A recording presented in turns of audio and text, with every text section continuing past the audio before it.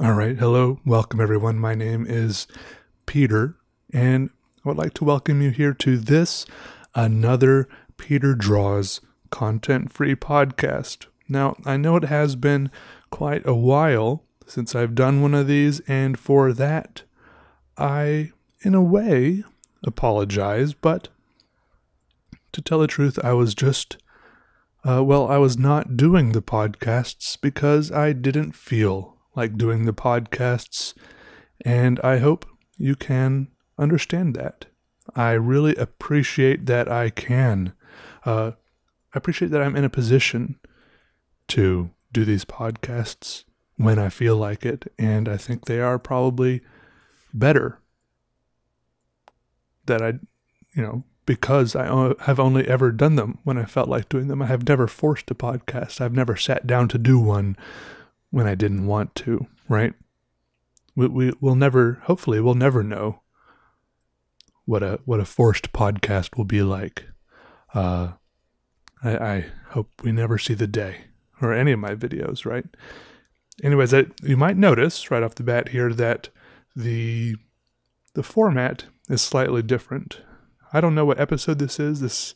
I think we're in the early 20s somewhere. This could be, if I took a wild guess, I would say this is episode 22, but it could be episode 21 or 20, or I hope it's not 24, because I do remember that around episode 24, I wanted to have 24 hours of podcast in the first 24 episodes, and that was going to be season 1, right? I mentioned that somewhere along the way.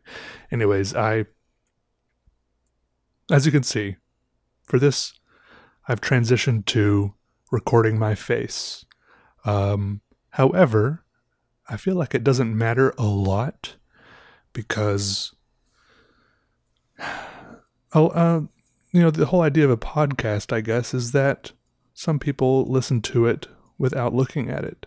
I upload this to a lot of places. I use some service that automatically uploads it to every platform it's supposed to be on, Spotify, YouTube, Google Play, iTunes, whatever podcasting app you use on your phone or your computer, whatever. It should be there, hopefully.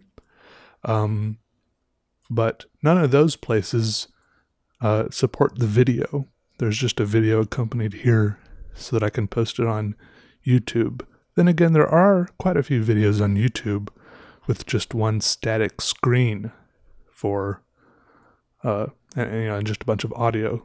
Things like audiobooks and stuff like that seem to do all right, but I don't mind recording my face here.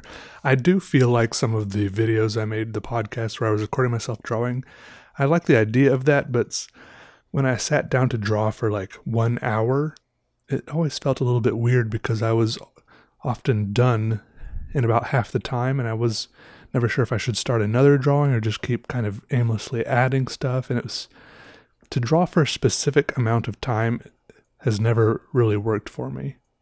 It's maybe a good way to get started drawing, but to make yourself keep drawing just because you're thinking I need to keep drawing, right? I don't know. It's just it's not good for the drawing itself. All of those times I think I should have just started another drawing. Anyways, it's fine. Hopefully the drawing wasn't your favorite part of the podcasts. And if this is the first podcast video you've ever seen, hopefully you don't mind looking at my face or just not looking at the video at all, and you can just listen to my voice while you do other things. I don't know what people do while they listen to podcasts, although I have kind of a little bit started listening to podcasts. I've had a rocky relationship with podcasts. Mostly they just don't really click with whatever activity I'm doing. I find my brain can't latch onto them, and I can't pay attention to what's going on, or I just enjoy other things more, like watching the movies or TV out of the corner of my eye, or just listening to music. But the past few days, actually by that I mean the past one day, that is today, I did listen to some podcasts. I was listening to 99% Invisible, and I was listening to it while I was doing schoolwork at school, and it was actually going pretty well. All right, so maybe we'll see if that's a trend that continues or not. The most terrifying thing about mentioning podcasts on the internet is that as soon as you do, if there's even any hint that you're open to suggestions about what podcast to listen to, you will immediately become hit with a deluge of podcast suggestions. And that's okay. Hey, go ahead and hit me with those podcast suggestions. I'm mentally prepared, but I have been hit with that flood before when I wasn't mentally prepared. And I mean, I was still okay then. But anyways, I know you're all dying to just find out what's going on with my coffee life. And I will tell you, my coffee life is pretty robust right now. If I'm, for the mornings I'm home, I've been using the French press. I heat up water in a little electric kettle, which I like because it's clear and it has little blue LED lights that are on, and then once it's boiling, it cuts off, it clicks, it cuts off, and the light cuts off too, and it's just done, right? And it's ready, and I pour the hot water, the boiling water, into my French press on top of the grounds that are already there. I've been eating countercultures, mostly because some people, like Chrissy, who you've seen this in a previous video, send me counterculture, but that has gotten me, I'm spoiled and now I can't go back. I buy counterculture for myself, these beans, and I grind them myself. I don't have a little coffee grinder. I act like a coffee snob, even though I try to not actually be a coffee snob. It's rare that I have coffee I don't like, okay? I constantly say this about myself, and I hope it's true. Anyways, so I have heard, though, people said in the comments before, I read your comments, okay? I usually just scroll. You know how you do that thing on like Twitter, Instagram, TikTok, whatever it is you do on your phone that you just like scrolling? It's just like a kind of you lay back and just absorb stuff for a while. I kind of do that with my own YouTube comments. Like, it's nice because if I think, hey, I haven't opened my own YouTube comments in a few hours, there's probably a bunch of new ones. I'm really spoiled that I have this, this feed of like posts, comments that are all about things I've done, like responding to me and all about my content. And, and most of them are really nice too, but, most people don't have that. So, when a lot of people say, oh yeah, I'm on Instagram or Twitter or whatever. And I try not to say, oh yeah, I don't really look at Instagram, or I don't really look at Twitter, because looking at my own YouTube comments is kind of my own version of that. Anyways, I do read them.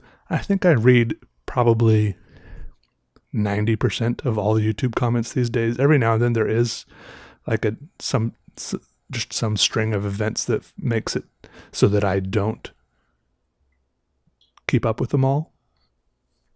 But I read almost all of them. I'm sorry that I don't respond to all of them, but I do try to heart the ones that, make me smile, or I just really agree with, or, I don't know, there's in some way strike a chord with me, right? I heart them. And, but I really do appreciate all of you and the way you comment and how kind and creative and thoughtful you are.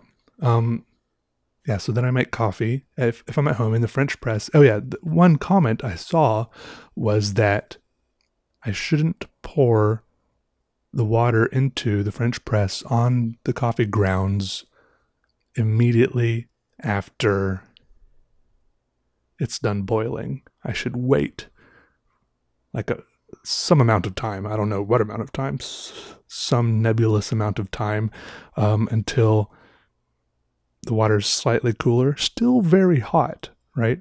What if water boils at 212 degrees Fahrenheit, 100 degrees Celsius, maybe I would wait till 200 degrees Fahrenheit or 195? I don't know. So then you would pour it into the French press. What is this? Because it burns the ground somehow, or it's just better? All I know is that I've tried it in multiple different ways. pouring the water in right as it boils, waiting a little longer, or sometimes I even grab the kettle right as it seems like, right before it comes to a full boil, which I grab it off the base of the thing, which makes it stop boiling. Excuse me, and I even try it that way.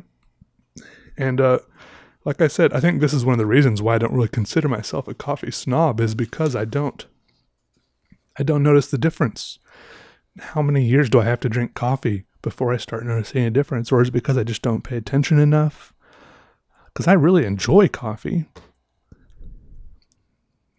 Maybe I need to go to like a coffee tasting where they give you like different little shots, little glasses, with freshly brewed stuff, and they teach you, they point out the different flavors and textures and notes, and they describe, which part of the world it came from and how it was picked, when it was picked, and the textures and all this stuff, right? And then maybe I would learn a little bit and appreciate it a little bit more.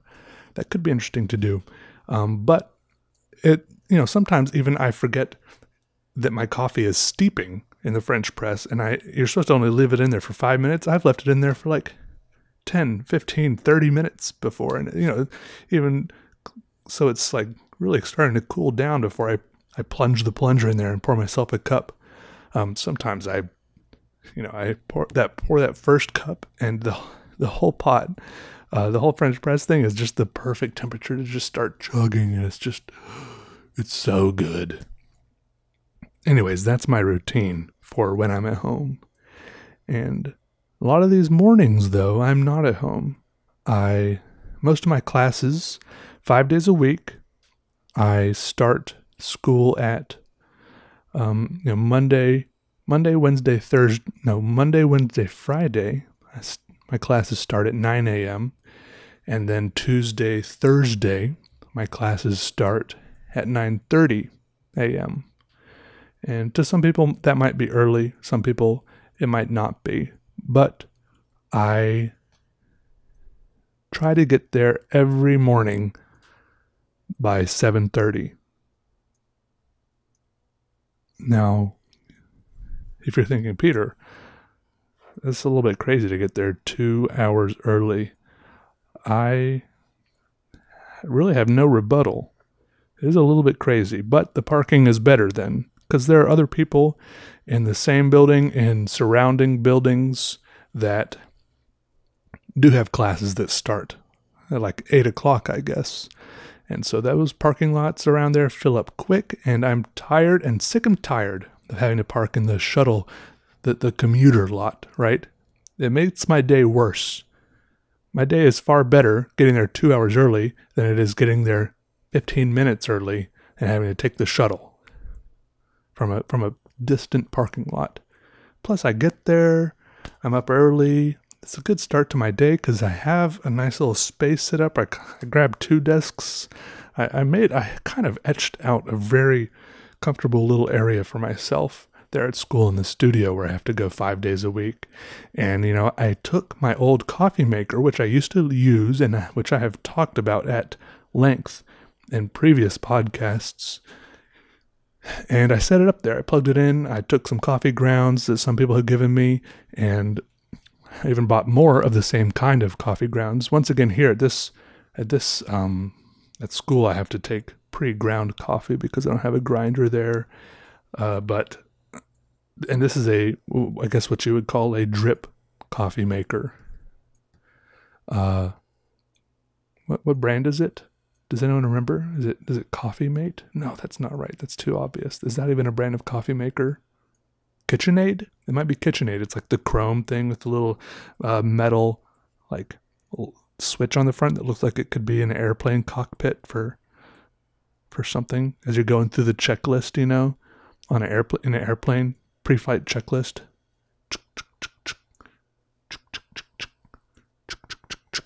Anyways, it's one of those switches. And I have it all set up there. I get there early. The first thing I have to do is I even got a little a 3M command like coat hook that I put up on the wall. So I hang up my coat, and I water my spider plant, which I have hanging there, which Crunch gave to me. Every now and then I email him and update him. There are not any like big sprouts, because you know how like there's a spider plant, I have it hanging, and there's like all these tendrils coming out, I guess like the spider legs, so to speak. And then ideally, once they grow and mature enough and run out of space in the pot, maybe, they will send out a tendril at the end of a different kind of tendril, at the end of which, like another whole kind of spider plant thing will start growing. And that's what I'm truly excited about, for that to start happening. And it hasn't quite started happening yet. I've seen a couple of those little goobers start to grow up out of there, but one of them kind of grew up and then grew kind of right back down into the pot again. I don't know, I probably should have helped a little bit, but I was just kind of watching. I do want to get some more plants for the studio, because it really does help make things nicer. And the sun, we have nice big windows there, and the sun comes filtering through the plants. It's so nice. I have a plant right here, but I might actually take this one to school because it would look so much nicer there. And I need to Google how much sunlight it should get, because you can get a lot of sun in those windows. They're south-facing windows, but they're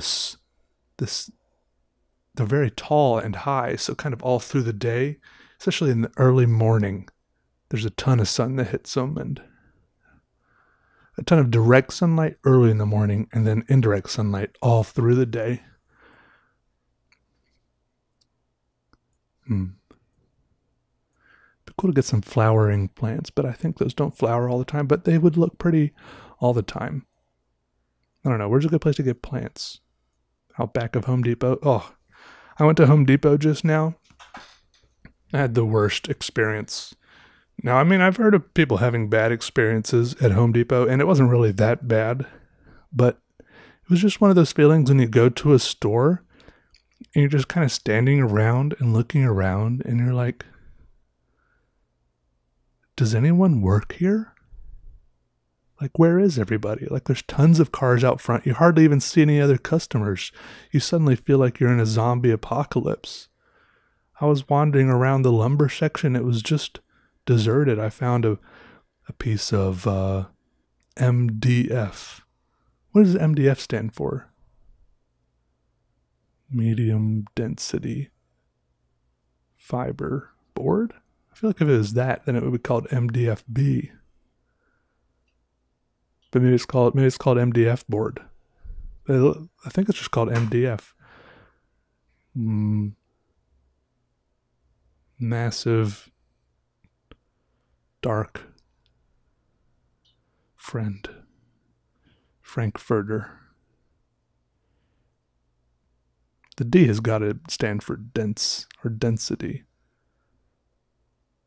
And I feel like the M stands for medium, but I haven't heard of, like LDF for light density, or HDF for heavy, or SDF for super dense stuff. Anyways, I got a board of it, a piece of MDF that I needed cut. I mean, I didn't really need it cut, but actually I did at least need it cut in half so I could fit it in my car. Right. Thankfully I finally got it cut in quarters. I got it drawn and quartered by a guy from the plumbing section who reluctantly helped me. I mean, thank you, guy from the plumbing section. The guy who should have been running the woodcutter was just like on a phone call for ages and ages, and everyone I asked, I was like, is there anyone that can run the board cutter? And they're like, oh yeah, let me go get the guy who runs it. And then they come back and be like, yeah, he'll be with you in a second. He's just on a phone call. I'm like, okay, well, it's been like however many seconds 60 times 15 is. Someone do the math. It's been 15 minutes, so I snagged the guy from the plumbing section as he was coming back from his lunch break, and he fiddled with it like several times. It looked like the thing was totally jamming up, locking up, but he like one time he didn't put the hose to suck up the the sawdust onto the thing that shoots out sawdust, and so it shot out sawdust. Anyways, I got my MDF cut up, and then I wandered around because I was looking for, like, I didn't want to be that guy that asks someone for tiny plastic hoses. Because what is that? Tiny plastic hoses. But that's what I want, because I want that for kit bashing. Now, really, I think I could get it from stripping electrical wires, but I don't want to have to do that, even though I think I might have to. That's like the size of tiny plastic hoses that I want. Like, where else would I get that? What could that be? Like, what is that? Where could I buy something that is tiny plastic hoses? What would be the practical application of tiny plastic hoses or tubes or tiny plastic pipes, tiny conduits, something like that? Because I just want to make, like, kit bashing models, but then I love, like, if you've seen my drawings before, you know that I love little tubes and tentacles and tendrils and stuff, and I want to be able to add that to my kit bashing, right? Anyways, I feel like, wait, what was I saying? I don't know what I was saying, but yeah, it was kind of a weird experience at Home Depot. And then I went outside to go back in my car, and it was just like one of those days where you look at the sky, and the sky just seems to be totally void of any color or texture at all. And the air feels like exactly the same, like, temperature as your skin. Like, it's like you walk outside and you feel like half of the experience of the world forgot to load in. Like, you can't see the sky, you can't feel the air.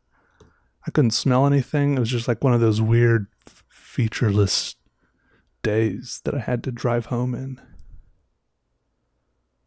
But, speaking of driving, I will say I did recently buy a new car for the first time in forever. A Toyota Corolla 2018. First time. But before this, I had a 2003 Nissan Altima. Let's see, what's the difference there? It's like, was that like a 15-year difference? So it was a big upgrade for me, and I have only all of you to thank, because that's all of you paid for that car for me. So thank you very much. All these sponsorships I've been doing recently paid for it. So thank you for tolerating those with me, and I really appreciate it. Y'all are a great community, and I am endlessly thankful for this to be a real thing that's happening to me. Like, I don't know, I never planned on being a YouTuber or even an artist, but I'm trying to make the most of it without burning out or selling out or completely selling out. I mean, there was a shift I made a while ago where I was starting to burn out, so I had to kind of change gears. That's when I started doing sponsorships and stuff. I thought, hey, it's taking a toll on me like a real job, so I should actually, people are already watching ads that YouTube puts there, and I'm making ad revenue. I might as well stop pretending that I'm not making money off of this, or that I'm not doing it for money, or I don't know. I was playing a lot of weird mental games that I probably am still playing. I haven't gotten it figured out completely, but thank you for bearing with me as I do try to figure it all out. Money and art and careers, jobs. I don't know how long I'll be doing this, but it's all a weird thing.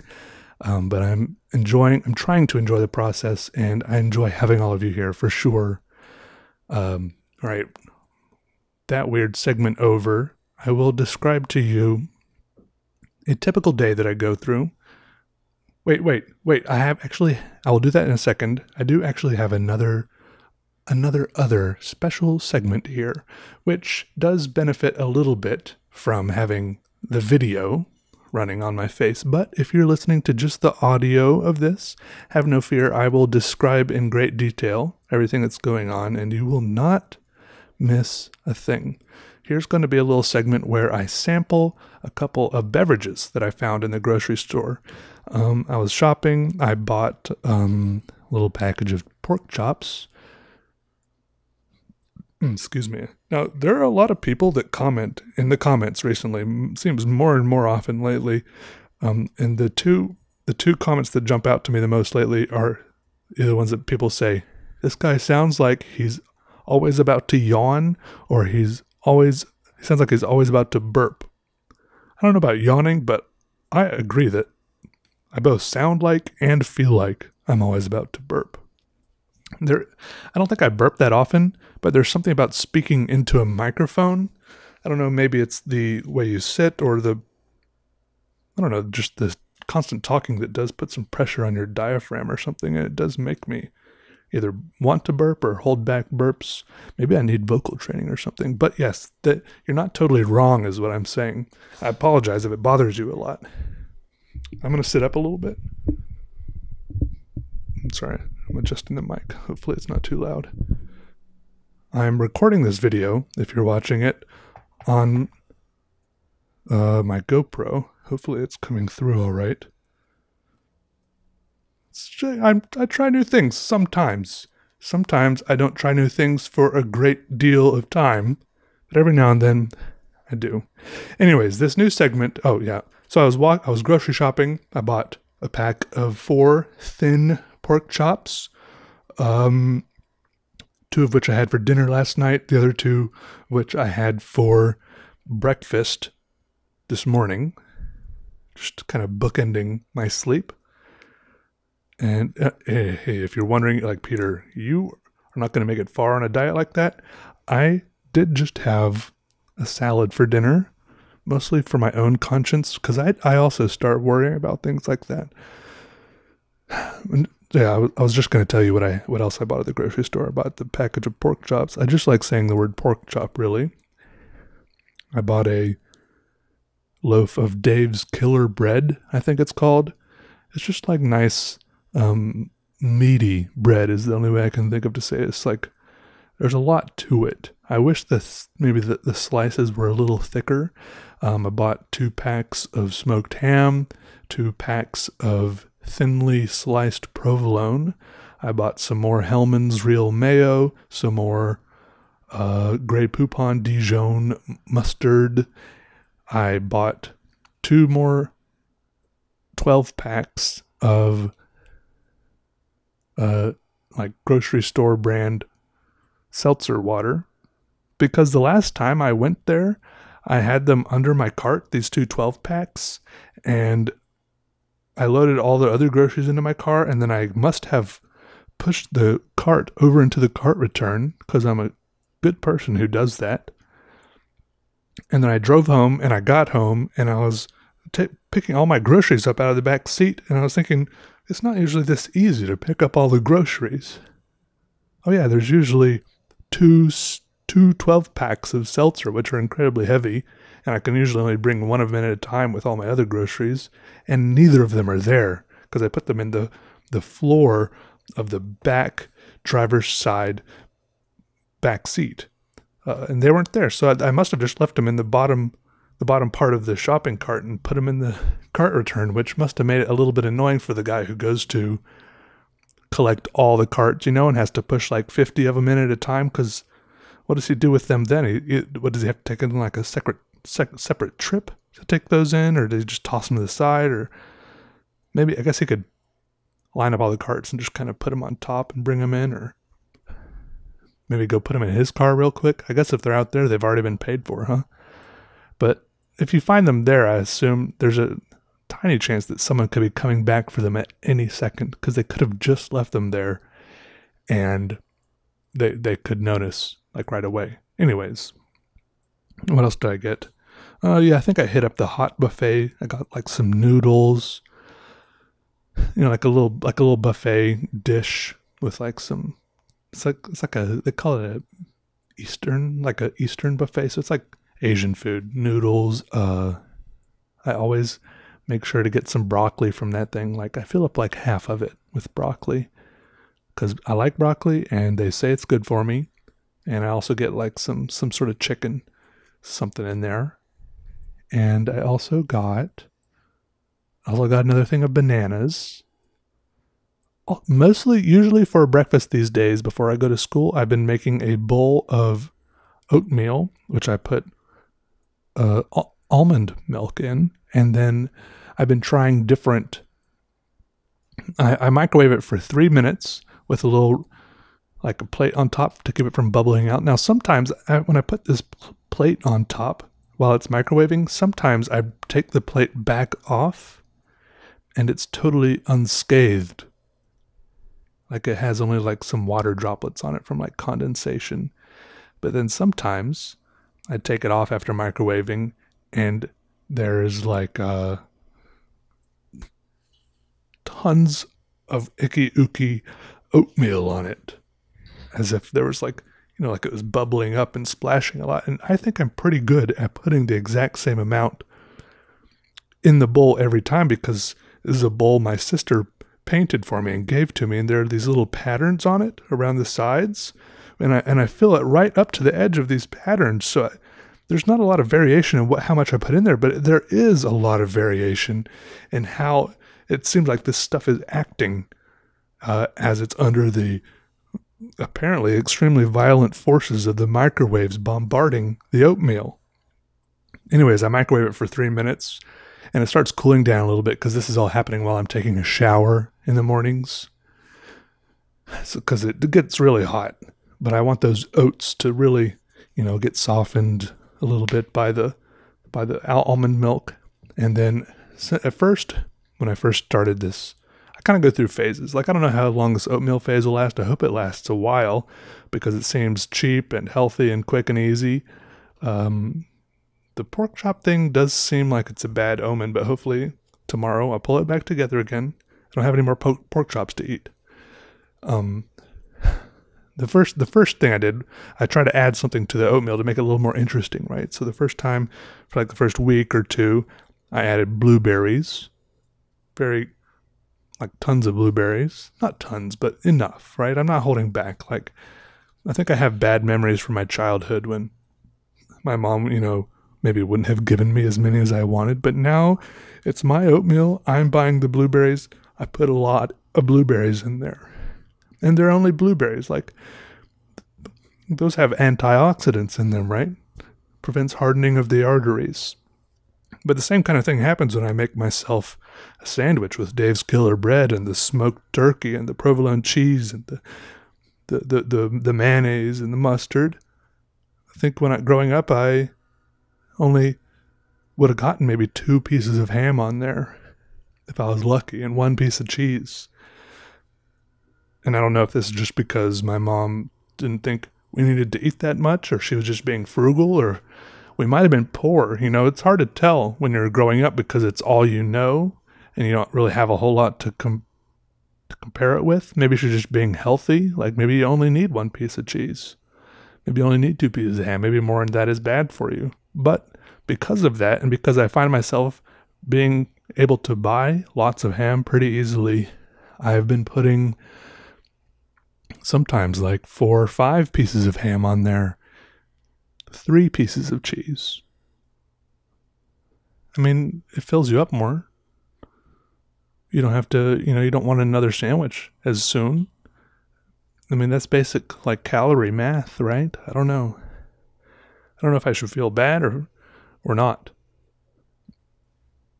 I mean, if you go to a sandwich place and order a ham sandwich, you'd probably ask for your money back if it had 2 slices of ham and 1 slice of cheese on it, I mean, hey, Mom, I know you don't watch these videos anymore, but hey, I enjoyed her sandwiches. I have good memories of them. I'm not trying to bash her sandwiches, but I am just noticing that I'm reacting to my childhood a little bit here. All right. Anyway, so after I got tired of the blueberries, I tried, what was the other thing I tried? Blueberries. And then, what's another fruit? It wasn't strawberries, because I would have had to like cut the little green stuff off the top. I would have never done that. Now I'm on bananas, is what I'm saying. I bought bananas. I'm on my second bunch of bananas. They're good in oatmeal because it's harder to tell if they're not ripe enough, a little too ripe. The whole oatmeal experience masks them a little bit. When I eat them plain, just by themselves, straight out of the peel, I'm a little bit more picky. And I'm trying to think what the other fruit is that I tried in between blueberries and bananas.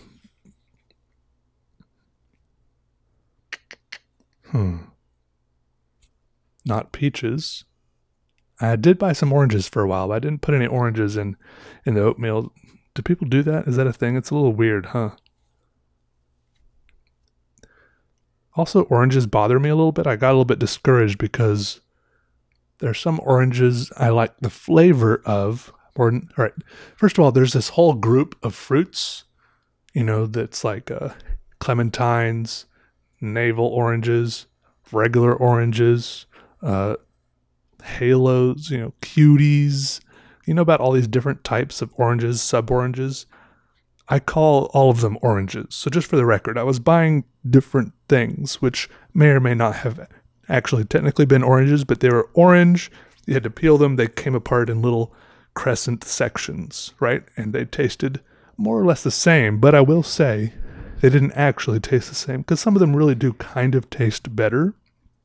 But the ones that tasted the best that I noticed as I shopped around a little were the hardest to peel. So I was really conflicted, right? Because some of those oranges I feel like have been bred to the peel kind of just falls off of them and it's very satisfying. But then some of the other ones are just so sweet and delicious. They're a huge pain to peel. And by the end of it, you've got like all this orange peel stuff like under your fingernails as you're like clawing away at it. Your fingers are all sticky and stuff. And it's just a huge pain. And you kind of given up halfway through and you're eating these orange slices that still have like this, like chunks of it on there. You never really get it all off sometimes. Anyways, I kind of gave up. But what is that other fruit I tried? Let me just name fruits. Oranges. Blueberries. Bananas. Wait, bananas are a fruit, right? Strawberries. Mango. Papaya. Guava. Kiwi. Apple. Lemon. Lime. Peach. Pear. Parsnip. Persimmon? Am I saying only things that start with P? Oh no, I'm sniffling.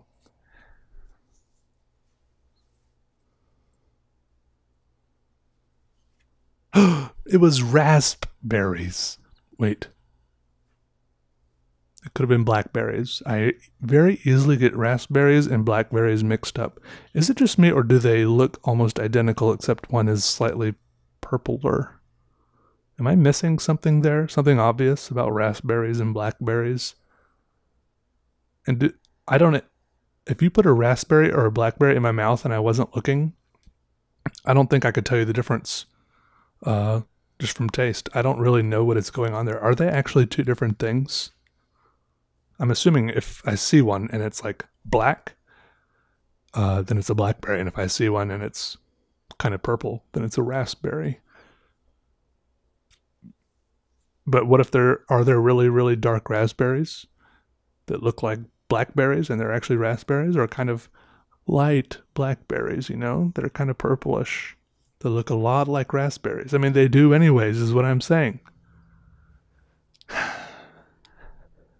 I think we just need to make another name that kind of works. There probably is some scientific name that kind of like, there's like family, phylum, species. You know how there's like these nested words for everything? There's probably some other word above these two that kind of encompasses both of them. And I would like to know that word, and I would like that word to become more popular so that I can talk about both of them confidently and not constantly be second guessing if I was talking about a raspberry or blackberry. If I had a raspberry or blackberry for lunch,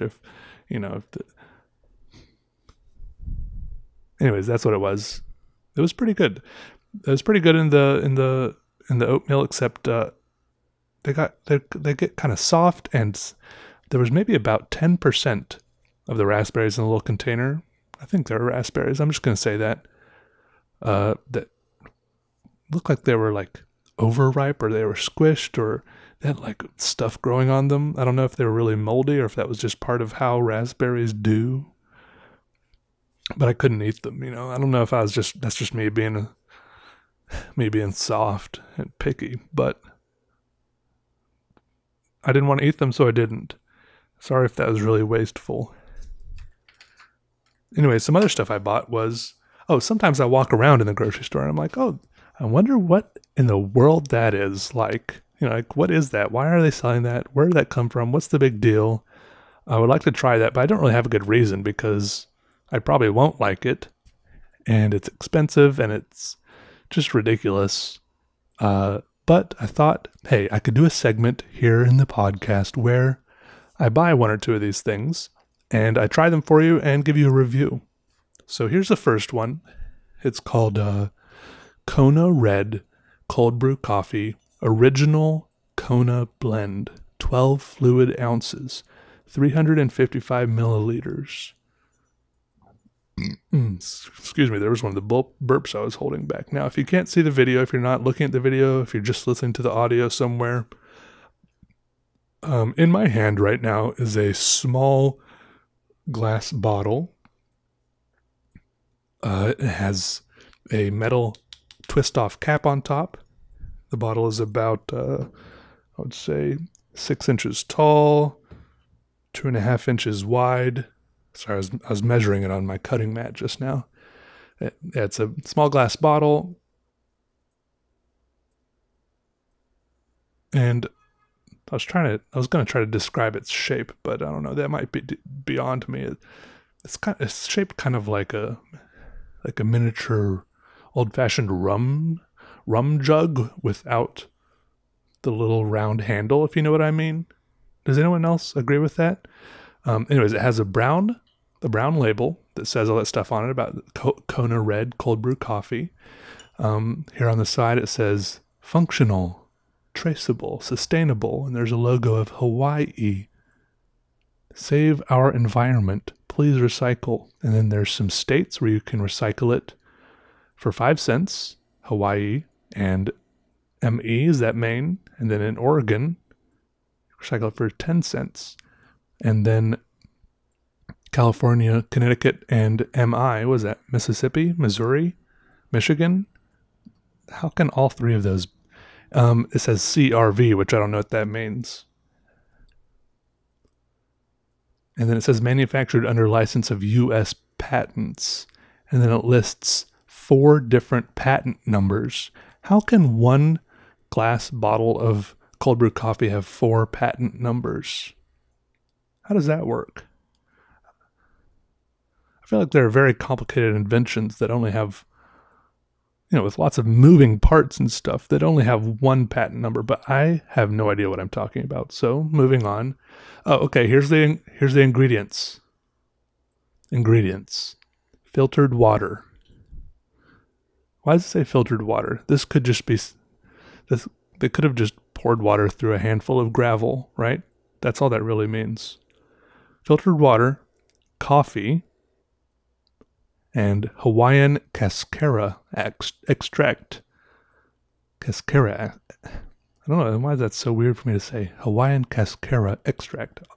I have no idea what that is. 1 serving size per container, 0 calories, 0 sugar. I'm popping it open, but my hand is cold and wet and slippery. And the lid is... Oh, there it went.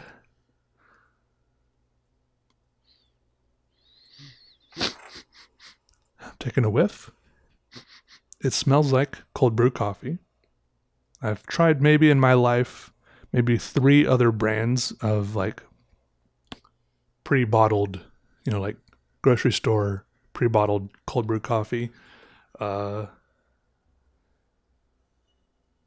it says ready to drink, ultra smooth, 2x the caffeine. And I will tell you, it is 7 p.m., so I probably won't drink all of this. But my throat is getting a little dry and scratchy from all this talking. It's been like 45 minutes, I think. And I don't want to read you everything on here because, I mean, this podcast is about me, not about this silly bottle of cold brew. But it says, we procure premium estate-grown Kona coffee beans grown on the big island of Hawaii, 2,400 miles from the nearest continent. Why is that really such a bragging point? Anyways, where the air is pure, the soil is untouched, and the rainwater is pristine. I've heard some things about Hawaii, especially that big island. I heard it was more of a concrete paradise. But this is hearsay, okay? I've never been there, and this is marketing stuff on this bottle. Also, I haven't tried it yet, which will, for me, if it tastes good, they really could have filtered the water through a handful of gravel for all I care. Can I say that I might have mentioned this in a recent video, that I was watching that documentary about how, what company was it? DuPont was poisoning the water when they were making Teflon for a bunch of years, and it was a documentary about that. And then they were trying to do some tests on people's blood to see if this chemical C8 was in the blood, and it was in people's blood, but then they wanted to find some other blood samples from people who didn't have this chemical C8 in the blood. And no matter where they looked, they couldn't find anyone that didn't have this chemical in their blood. Like, worldwide. That's what I gathered from the documentary anyway. The only blood they could find that didn't have this dangerous, like, carcinogenic, like, birth defect causing chemical, and the only people that didn't have it in their system was like blood. It was like a blood bank, like a library, like a blood bank from the Korean War, like from before they had started this chemical process, right? So they had to go back before it was a thing. But what I'm saying is, I feel like we all probably have at least a little bit of cancer right now. We all have some of these weird latent chemicals in our body, and maybe not the C8 anymore, probably C8, but like all this other stuff, because there's so many weird things going on in the world right now. People getting away with stuff. I mean, even when I lived in Wilmington, I lived downstream from Fayetteville where there was a DuPont plant. Who knows what else I lived downstream from? It's just like so much weird stuff. Some things are regulated, but so many things we don't know about. It's scary to think about, is all I'm saying. And some of it could be in this bottle. It says, we blend our Kona beans with 100% Arabica. How do you say this word? Arabica. I had... Who gave me that Swedish coffee? What was it called? Genovese or something? It's Swedish coffee, French roasted, 100% Arabica. That's like 3 continents right there. Wait, no, France and Sweden are the same continent, but 3 different locales, like Sweden, France, and Arabia, all going into the making of this coffee. I don't know which ones actually have the most effect, but I'm going to stop reading. It says non-GMO, vegan, gluten-free, dairy-free, all natural, shake well, perishable, keep refrigerated. All right, I'm going to put the lid back on and shake, and then I'm going to take a sip because my throat is really dry. And I've been really dragging this out, haven't I? Sorry, I pointed the camera up so that I could sit up, but then I've been slouching again, so... Oh no, it's bubbling. Okay, it's okay. All right, I'm going to take a sip now. Sorry, I'm sniffling. Sniffling away from the mic. All right, I'll tell you what I think.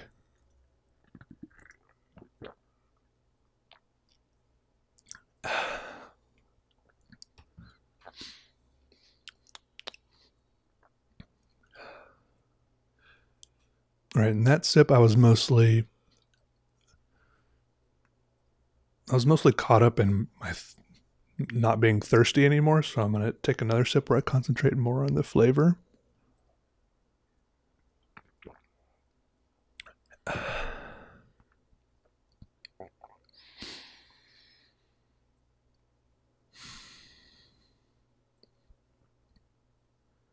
It's pretty good. It is not a strong flavor. I've had some other I'll call this pre-bottled cold brew. Okay, I've had some other pre-bottled cold brew that had much stronger flavor, but I don't mind this kind of more muted flavor. I do want to know what Hawaiian cascara extract is and what that is doing to me.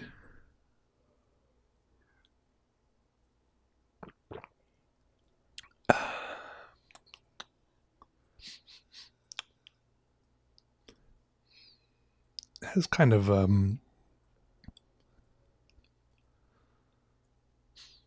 alcoholic aftertaste, like as if there was some alcohol like evaporating out of my mouth. I don't know how else to describe it. Also, I feel a little bit lightheaded now. Is that like all the caffeine that just hit me? I don't know why I feel like that. I definitely do feel lightheaded right now, though. I'm trying to just be in tune with myself and notice. I feel like there's suddenly like the lightheadedness seems like it's kind of coming from a slight pressure within my head. Nothing painful, but kind of like a soundless buzzing or pressure. Yeah, that's weird. I do feel a little bit dizzy. It's gotta be the caffeine, right? But I've never felt it so suddenly. I definitely feel dizzy. What is cascara?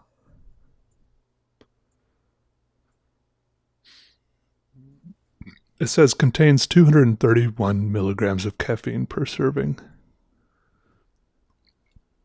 This bottle suddenly seems very clear in my hand. Like this is the whole world. I'm holding it in my hand. My lower eyelid is twitching. But some of this stuff could be happening to me just because I'm thinking so hard about everything. I don't feel like I'm over-analyzing stuff now. Don't know.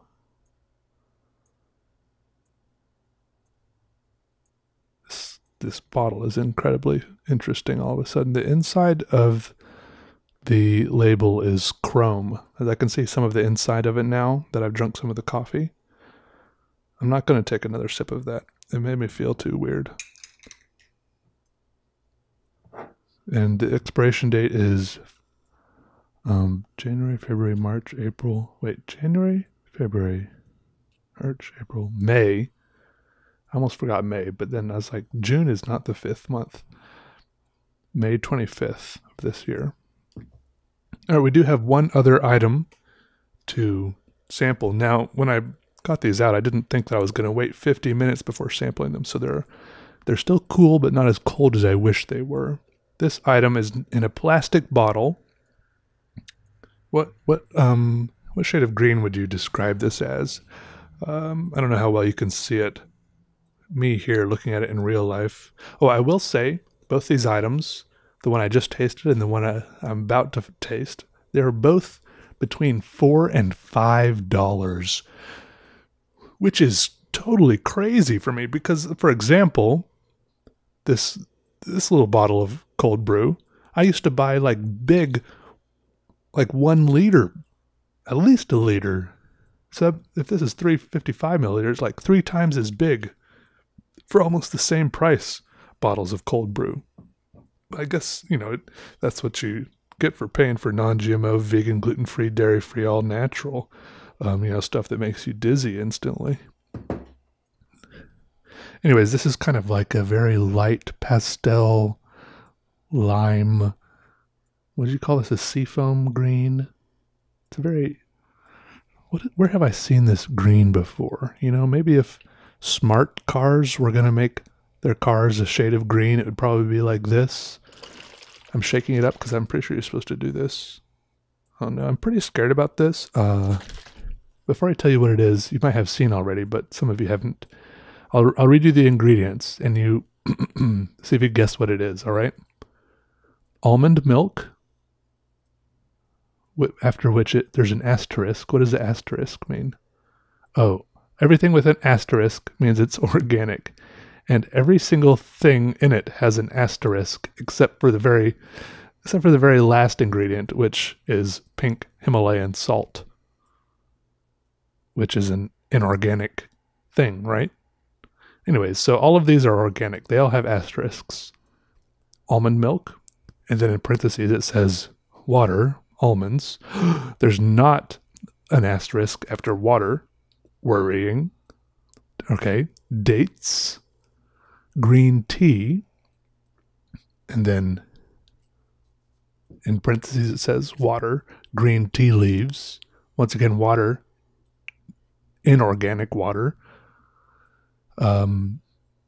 Matcha, vanilla extract, spirulina, and then pink Himalayan salt. I don't know what spirulina is. Also, it says contains almonds, which I guess is just for people who have allergies. It has to say that because the first list in the ingredients list was almond milk and almonds. So this is a matcha green tea almond latte, and I am a little bit afraid because I can see the color of it through the bottom of the bottle, and it's kind of the color of split pea soup. The brand is Poppin' Bottle. It says plant powered, no refined sugar, 80 milligrams of caffeine. So this has maybe like a third of the caffeine of the other one. USDA organic, vegan, fair trade, paleo, no gluten, non-GMO, women founded. Once again, you can recycle it in several places. Here it says you can recycle this in Oregon for only 5 cents instead of 10. Maybe that's because it's plastic and not glass. I don't really know what matcha is. Is it just a kind of tea? Hey, I watched this TV show called Mozart in the Jungle. Have any of you watched that? Where he was constantly drinking something out of this kind of metal cup with a metal straw coming out of it. What was that? Was that matcha? That was something weird. Some word that I can't remember that seemed that I was unfamiliar with. Anyways, I'm shaking it. I'm cracking it open now. I think it might be better if it was colder. Okay, it has a sealed, the lid is sealed underneath, has a kind of a lift and peel, pretty much the same seal on the top that my mustard and ketchup do. In fact, now that I think about it, this bottle is weirdly similar to a lot of my condiments. Not a bad thing. I'm a big fan of condiments. But I'm suspecting that, like my condiments, this little tab they put on the top will never really work as well as I wish it did. But I got it off. Oh, there's a very interesting shade of green. I'm going to take a sip of seltzer here just to cleanse my palate.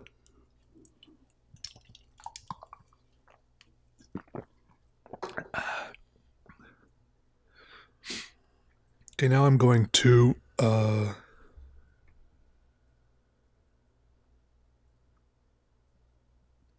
wait, I'm just making sure my GoPro is still recording because it says before it was saying minutes and seconds, but now it says 1 hour 0 minutes. So I think it just is not saying seconds anymore because there's no room on the display.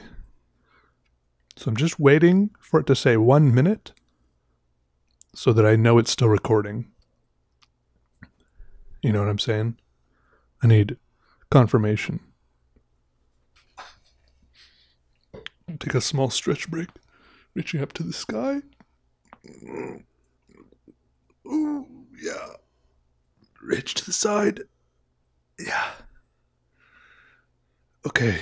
All right, it's still recording. Good. All right, I'm going to take a whiff of this now. I'm going to smell the matcha green tea almond latte.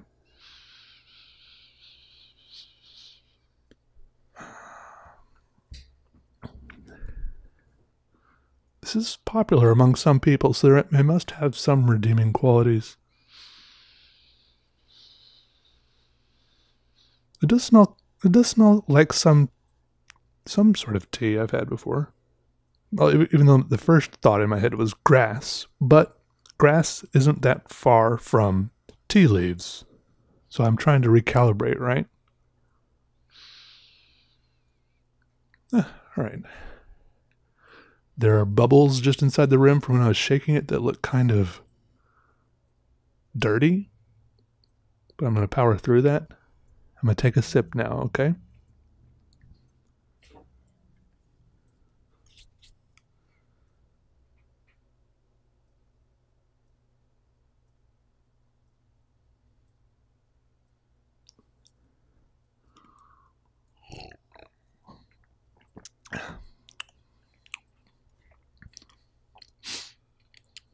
Tastes sugarier than I expected.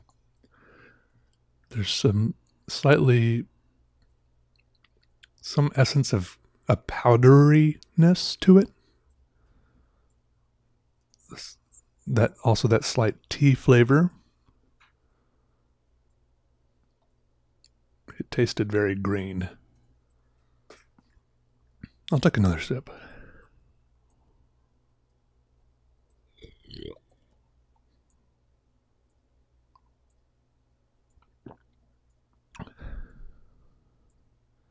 I'm trying to figure out what this reminds me of.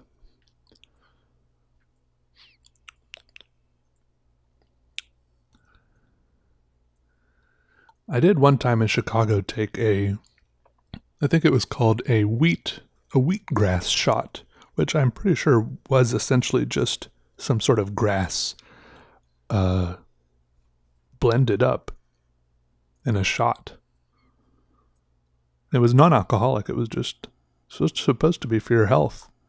It was at some very hipstery sort of cafe.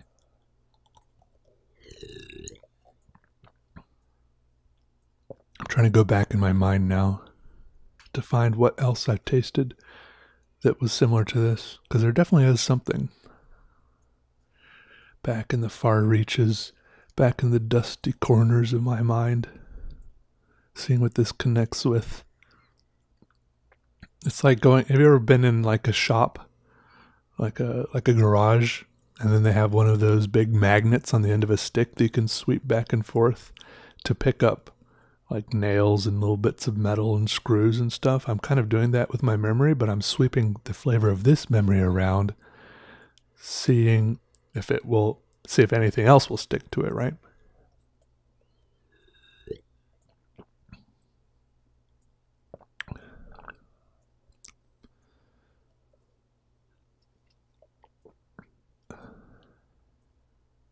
I don't know. It's definitely something. I feel like I might be searching in the wrong section, I might be in the wrong drawer. Maybe the wrong filing cabinet entirely.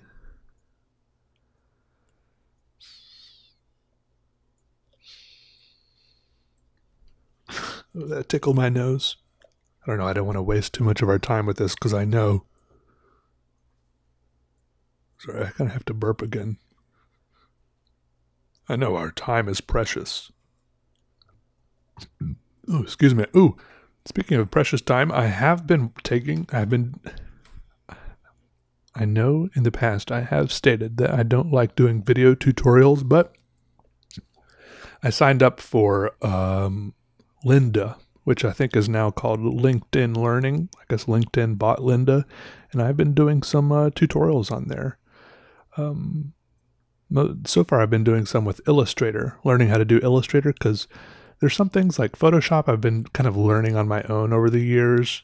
Some things I think I learned how to do it the wrong way. But I learned how to get the things done that I need to get done. Sometimes just by brute force, or just by Googling each problem as I came to it. But with Illustrator, it was just like too much. And after I had been doing Photoshop for so long, Illustrator was like too much different. And I don't know, just thinking about it the wrong way. And I think I was really just thinking about it the wrong way, which is what I'm noticing now. After doing some of these video tutorials, I really do have to burp. All right, that's better. But yeah, no, I'm having a great time. And what I mean about precious time, why I mention that, is because this guy really does great video tutorials. This series of lessons, this video course, this thing is called like Illustrator 2020 Essentials or something like that. I don't know. I'm not really advertising this or anything, but I respect his ability. Oh wait, I think I have to pause here because I hear sirens coming. It'll get loud.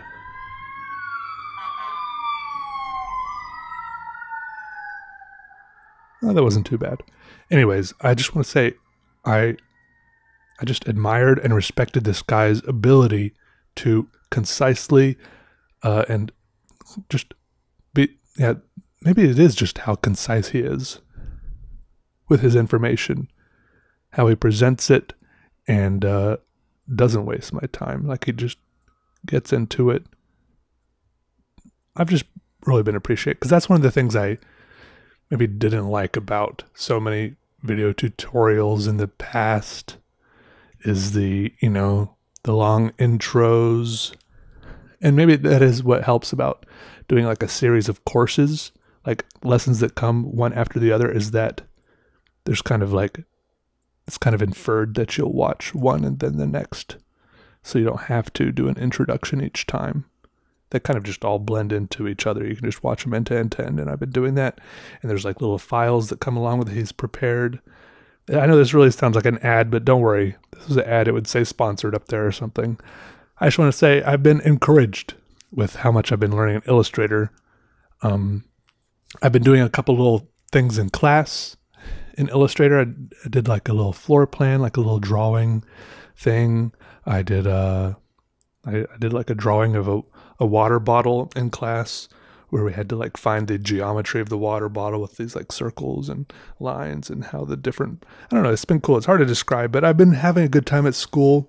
I'm working on building a chair right now. 2 different chairs actually.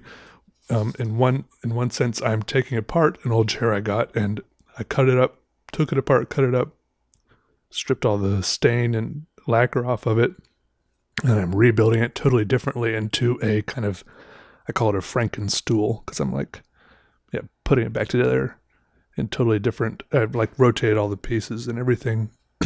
Sorry, I feel like my voice is going away. But yeah, I'm building a stool, and then I'm also in the process of like designing another chair of my own, and that is what I needed the MDF for at Home Depot today, because I'm making a quarter scale model.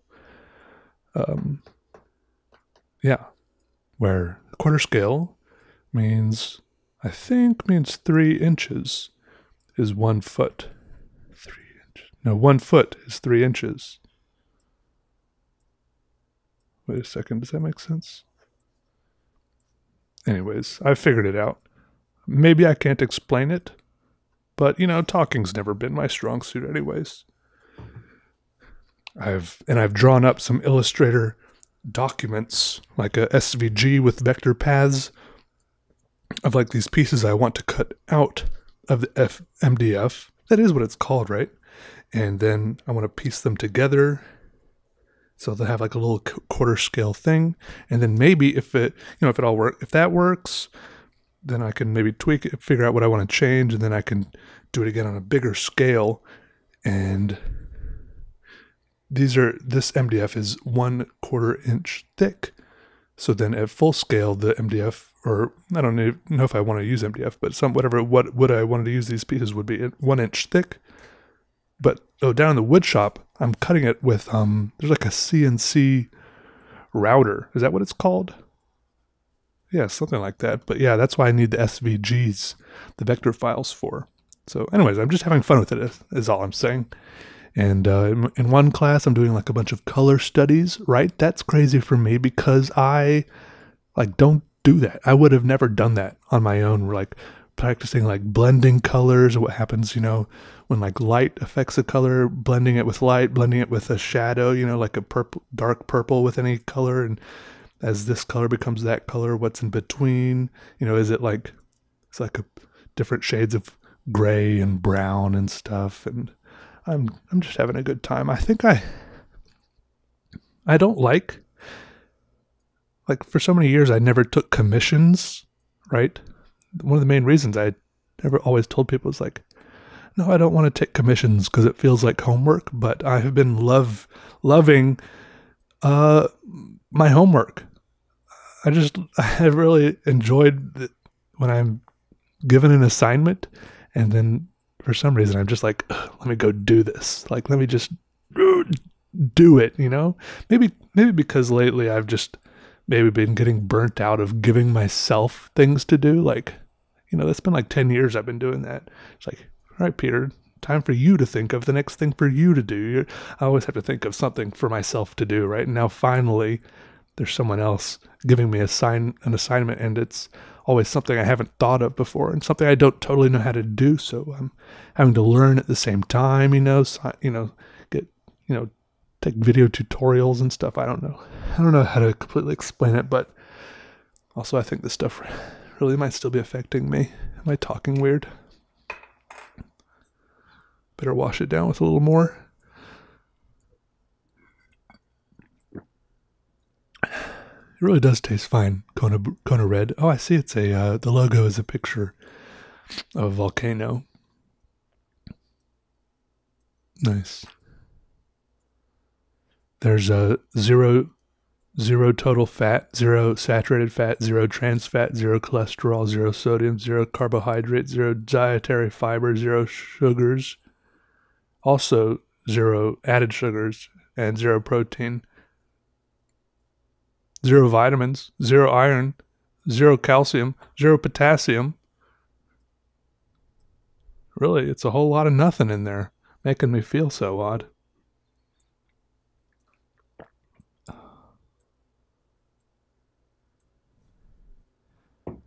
No, it's doing it again. That really does make me feel weird. And I drink a lot of, I probably make a half pot of coffee every morning.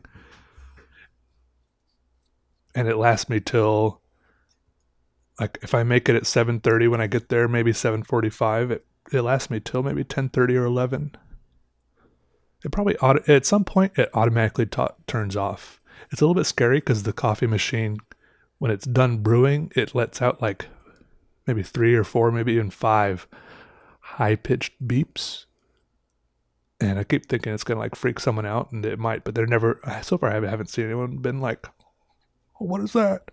And then when it turns off, to turn on, it has a little hot plate under the coffee pot to keep it warm. It lets out 2 beeps. It doesn't really bother anyone though. Everyone's just chilling, chatting. It's not like it's a sanctuary in there, totally silent. It's actually a pretty loud room. Yeah. Anyways, let me know if you are okay with this new format of me just kind of sitting in front of the camera. It's a lot easier for me because I don't have to do another drawing and then edit that in, and I'll save my drawing efforts for other places. I have been putting a lot of effort other places, so this probably wouldn't have happened otherwise, and this will be a lot easier for me to continue on with, which I think is a big thing to figure out ways to streamline things, or I don't know what I'm saying, the best ways to do things so that you can keep doing them. I don't know. Anyways, good to talk to you all. Hope you have a good February. Yeah. Here's to the rest of 2020. All right. Hopefully I make another one of these before too long. And yeah, thank you all for listening. All right. I'm bad at saying goodbye, aren't I? I do have to Oh, I have to go right now. I have to go anyway. So I didn't realize it was 7:30. I thought it was only like 7:15. All right. Goodbye, everyone. Okay.